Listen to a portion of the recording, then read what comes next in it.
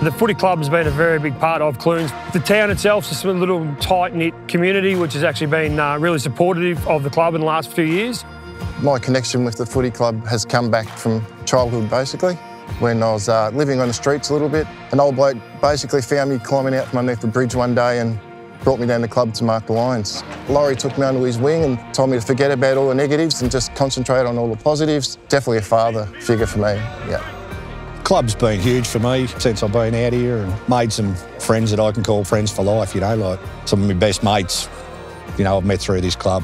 There's just great people around here. I started marking the lines down here when I was 13. I still mark lines now and I'm 57. You get away from the farm, you sort of get to have a bit of a laugh, keep fit and enjoy it. The one day of the week that most people want to not go to work, they want to come to footy.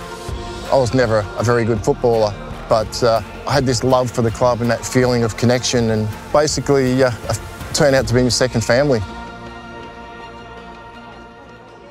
So the club's been here a long time, and the town's obviously steeped in history. You've got to only walk down the main street to see that. Massive connection to the gold rush, but also the farming community around the football club. Without the footy club in this community, it would struggle.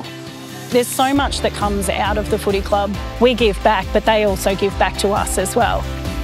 You're in a good place or a bad place, you know, there's always someone reaching out to see how you are and what's going on and if they can help in any way. I know firsthand how it feels. My dad passed away from MND, and the support that we got from the footy club, it was just next level, like, yeah. So we're potato farmers, partner and I. Farming can be really tough. The weather and just so much stuff is out of your control, so it's nice to be able to get the footy on a Thursday night and just let your hair down a little bit, just have a kick, have a run around and it takes the pressure off a little bit, because you probably find otherwise you're 7 days a week, all hours of the day, you never get that time to switch off. Look, it's been a huge week here in Clunes for WorkSafe. On Tuesday night we had Salt talking about mental health. We've had Tom Boyd here. To have Tom Boyd here, and I think we had 40 people at training, like it was just electrifying. We've had Emily and Kate from the Vixens really getting into it with the local community, doing training, but more importantly, talking about making sure that everyone stays safe at work. So on a Saturday, you can come and play football or netball. You can be with those you love. That's what WorkSafe and keeping people safe at work is really all about.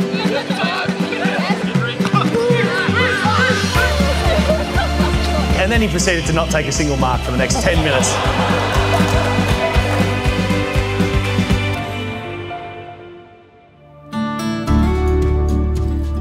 I've lived in a few places in country Victoria and I've never seen a setup like this in terms of the community centre over there. We don't really have club rooms. We have to set up club rooms for every home game, set up and pack up. And that's because the centre's used for other things during the week. It doesn't feel like a proper football netball club. We've got a lot of memorabilia sitting just in storage, you know, like we'd love to be showing, but unfortunately we can't. It's a massive part of our lives. We're probably, with what we have to do off the field, setting up here, we're probably here every second day of the week, sometimes too long. And it's a big job on a Sunday morning when people have had a big day at the football to then come in and pack up, but if you don't do it then, Monday night netball can't happen. But we've got so many volunteers, which is great, and we've got a great vibe around the club with people putting in and having a crack. In 2010, I became president the first time. We had the floods here, which was coincided with me becoming president. So I actually took a year off work when the floods come through and put basically all my life back into this club and spent the whole year making sure the club got back on its feet so we could play home games the year after. We've got a creek here, we're the lowest part of the ground. We're on a floodplain here. Last November, we sort of agreed that we'd investigate the relocation of the ground, which is a massive step. We've started that process now and we're working with the Hepburn Shire Council to say, let's have a look at this and see if it's possible to find a better site. And because the place has been flooded now 3 times, it's not 1 in 100 years, it's 3 in the last sort of, 13, so it's pretty regular. A new facility would be huge for the whole community.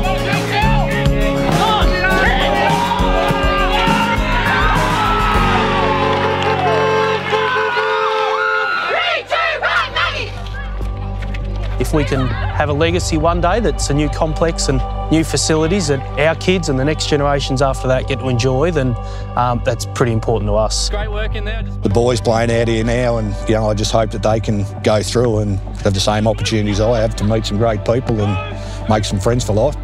A few years ago, I became major sponsor of the club, and that was huge for me. I had my own painting business, and even that was struggling a little bit, so I actually remortgaged my house to become sponsor for 1 year, which turned to 2 years and 3 years. A big thanks to Bungaree, well done.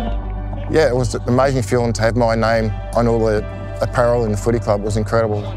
It's saying that you're paying it back. I'm not paying it back. What I'm trying to do is still prove to them that I am the person that Laurie left. I'd do anything for this club because they did it all for me.